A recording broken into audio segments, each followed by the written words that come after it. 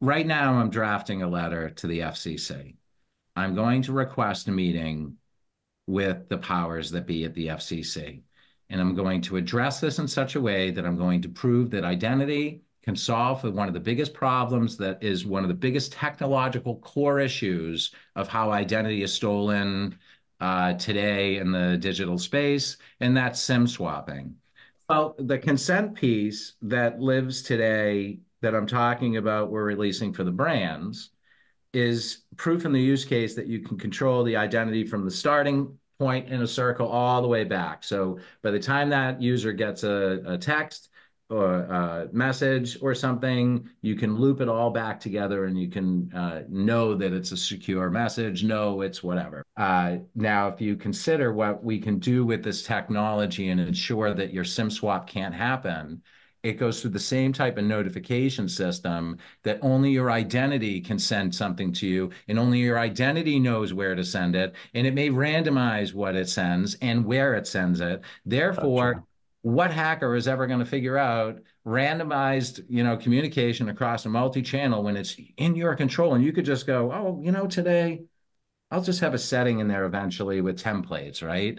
This Yeah, where all your innovators are going to come in, Alan, like Matrix. I can't wait to have Matrix say, we're going to give you encrypted communications over this telephone number that you can also put into your account, right? exactly. Into Yeah, your profile. yeah. And what else can you do with it? So Uh, essentially, if the carrier gets a request for SIM swap, it still has to get your approval. yes, It's as simple as that. it's outside. So Exactly. it's no longer an Out. inside job. Exactly. I swear I've been tasked to do is to build the infrastructure, the plumbing, Yeah.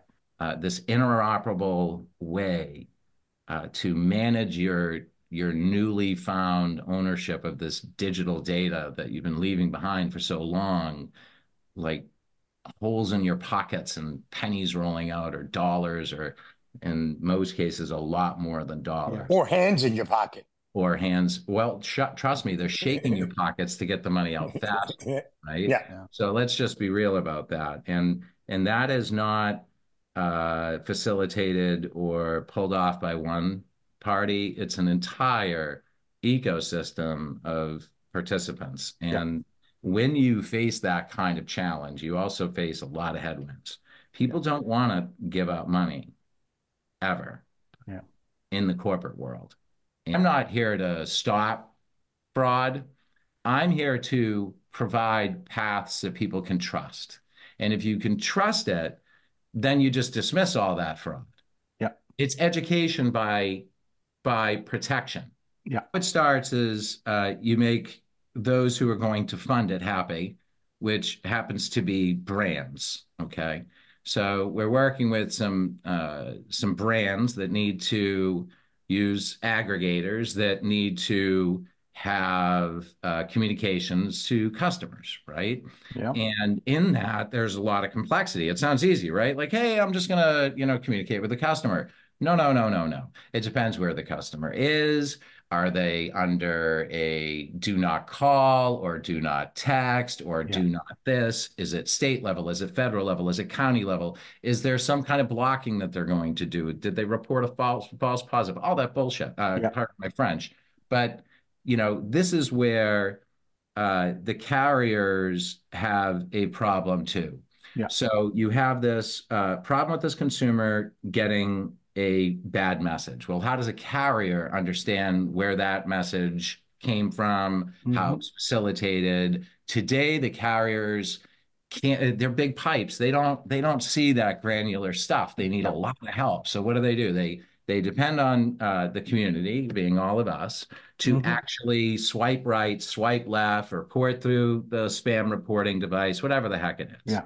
Yeah. And then they react. This is all very slow. Yeah. So how do you solve for this? If is it really a TCPA violation? To your point, Johnny, is this a czar event? How does he protect his customer if that end user did opt in for something? Where is that? Yeah. Is it how difficult is it to produce that?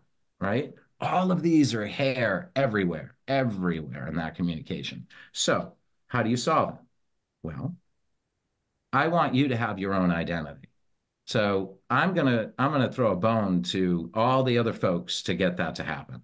So basically, what the brand is doing is going to use our technology to allow you to fork your information. Well, what does that mean? Well, in this, instead of just clicking through what you're going to click through anyway, oh, I accept everything, take my kids, take my house, whatever. Uh, Now I'm going to give you a path that's different because the brands are having so much trouble managing compliancy with you and managing third-party requests like, did you do this wrong? And all these class action Yeah. lawsuits that the czar and others have to defend businesses from. I'm not here to own your data. I'm here to create plumbing so you can manage your data and you own your data. And it starts with something as simple as an opt-in. It's there, like all those use cases you were mentioning, Johnny. Oh, wonderful. I can't wait for people to build upon the infrastructure to solve each and every one of these. Like, we're going to be working with some of the innovators you have to plug on innovations Yep. onto your identity profile. So here now, just imagine your identity profile as like an empty iPhone or Android, right? Nothing came stock. Whoa, that's self-sovereign identity, like because now you have this digital identity. That's what I'm creating. Mhm. Then we attach things like self-sovereign communications. And that's where it starts with consent. So here, consent is driven by the brand. You manage your consent.